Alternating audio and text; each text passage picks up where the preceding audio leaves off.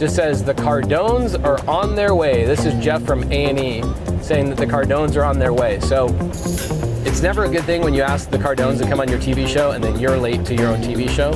And of course, out of all the lights I could have gotten, I get the most random red light. Isn't that what happens when you're late? It's like the universe wants to punish you. Hey guys, going over to film with Elena and Grant Cardone for Triple Digit Flip, heading over to the house right now. It's 110 degrees, but we're still gonna knock out and finish the episode that they're in. Then we're immediately going to wrap up filming with A&E and then head over to the Keighley offices. We've got a meetup. I'll see you guys over there in about an hour and a half. This is the hardest part about social media right here, is just the time it takes to post one thing. I'm glad it's hard, because then what happens is it's hard for you guys to compete with me because you guys don't take the time. It's gonna be hot. I bet you this camera is gonna overheat in like 2 seconds out here.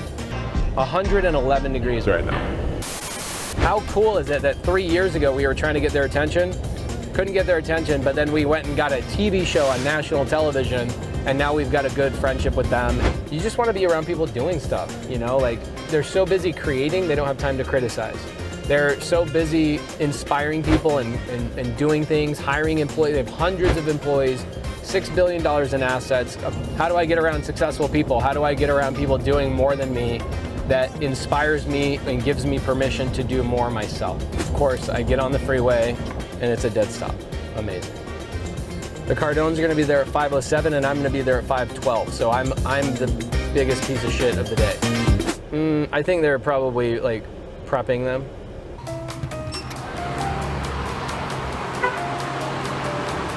The Cardones have been there for 5 minutes. I'm gonna get in trouble. Also, I've learned to control my emotions. Normally, like a normal person in this situation would be losing their mind. Like, oh my gosh, I can't believe I'm late. And me 15 years ago, I'd be doing the same thing, like stressing out about being late. Okay, here we go. On set with Triple Digit Flip. I can't wait. So we've looked up to Grant for years and years, right? He's just a guy that has worked his guts out, built a personal brand, inspired people. And that sounds hokey, but you know, for people that are listening and paying attention, like, oh, Grant Cardone, inspiration. It's like, dude, we don't do anything on our own. Nobody is inspired on their own. I might be motivated on my own, but I'm not inspired to do specific things until I watch somebody else do it. And so Grant Cardone was a thought leader and an activity leader, somebody that would go create things in our space. And he took being a salesperson, like a car salesperson, and go, how do I, you know, make money in business, but then how do I then deviate that money into real estate? And now he's created a $6 billion portfolio in the matter of 12 years. Insane. 4th of July is like 120 degrees. Today feels like 120, but it's only 110. It's blistering. So I download this app for traffic and conversions, which is an event I'm speaking at in San Diego in like 2 months. And I look through the app to look at who the speakers are, and I see myself next to Jerry Norton.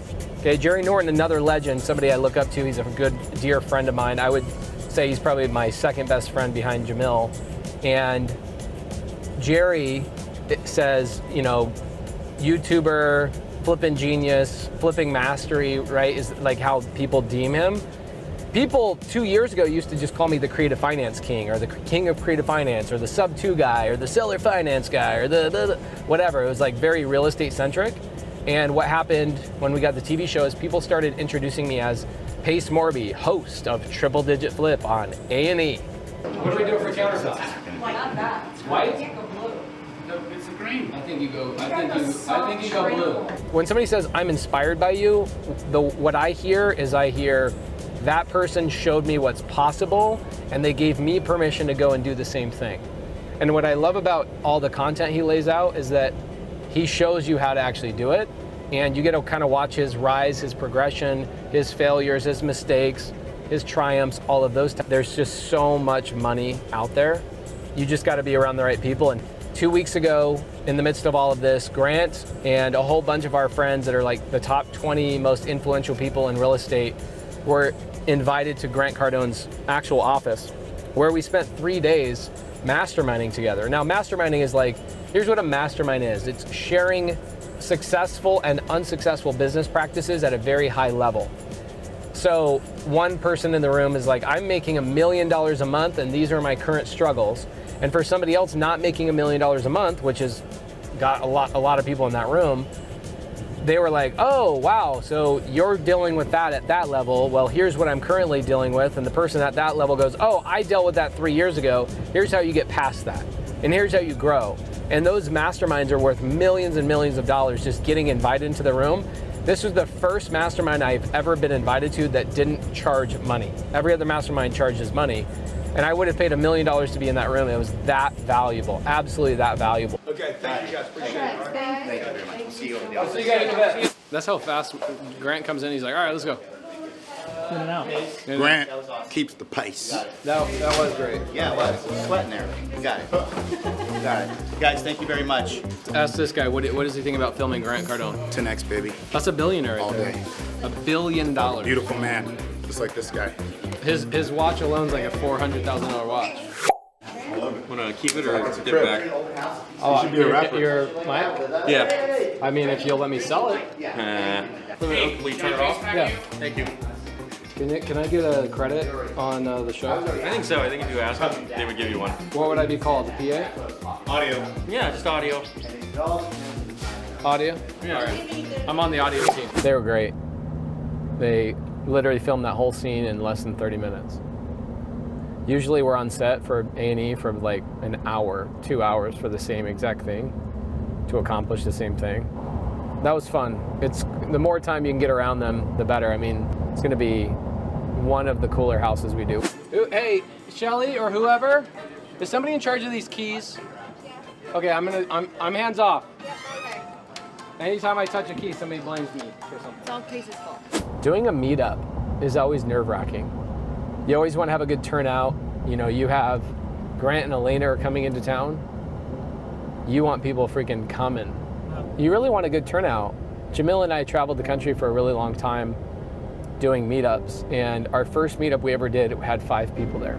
And now we go do meetups and we speak at events with thousands of people, and it's just crazy how that changes. So you want people to remember coming to your event. You want it to be packed like crazy, like you want people to feel like they're the Beatles. And then you also want your guests, the people that are coming, to feel like they're seeing the Beatles. And so we only had like 1 day to promote this and get people planned to come out. So we'll see what happens tonight. I hope we have a good turnout. You think I need new teeth? You don't think so? No.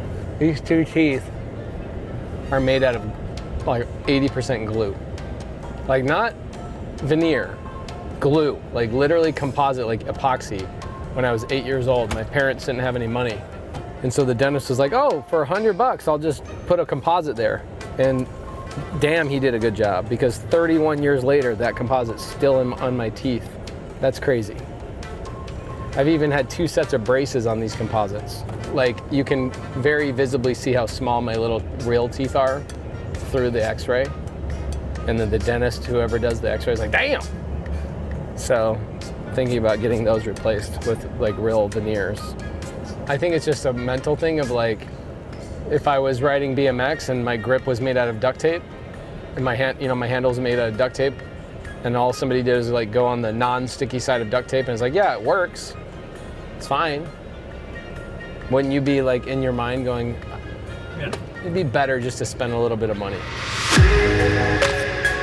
Appreciate you guys. See you, man.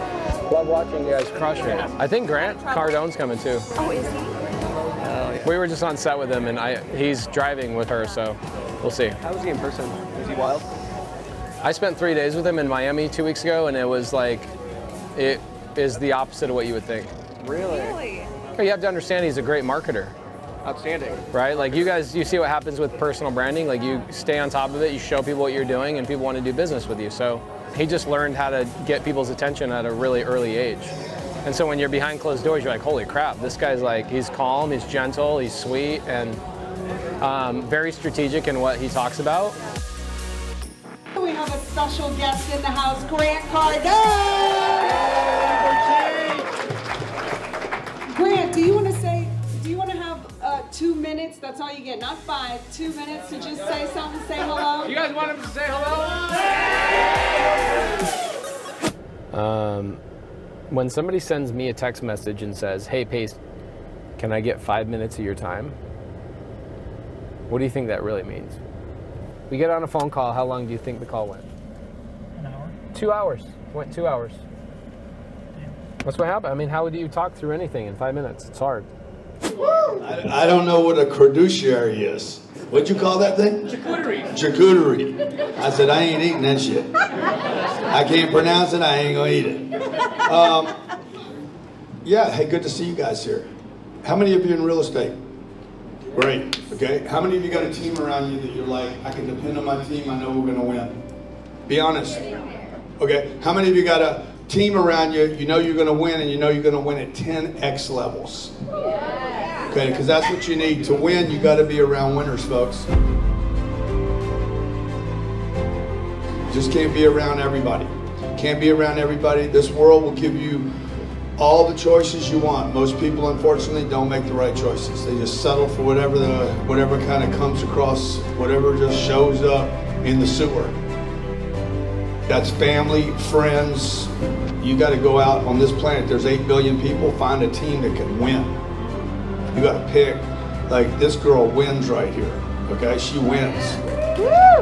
And she wins easier because she win a winner. So I win.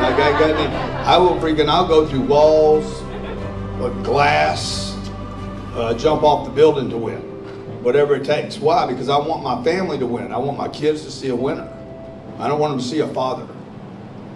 Anybody can be a father. That's the easy part. The easy part, man. Winning as a father is the hard part, okay? And then winning in a marriage is the hard part. Winning as a female is even harder than winning as a man on this planet.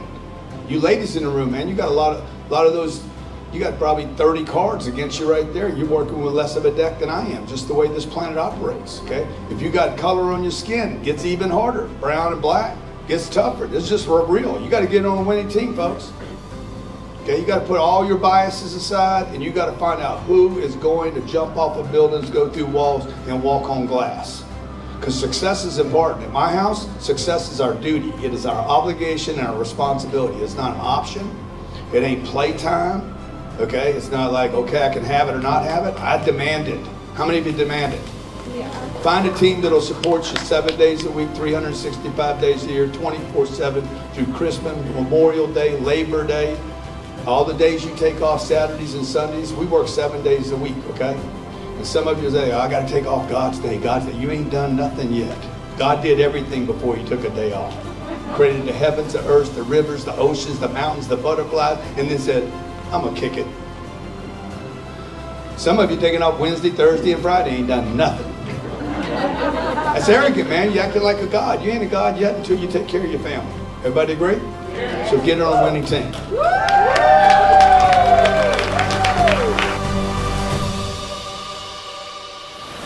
Welcome to 1/3 of my day. I hope you had a great time. We accomplished a lot, we have a lot of fun, and we get to hang out with cool people. We'll see you in the next one.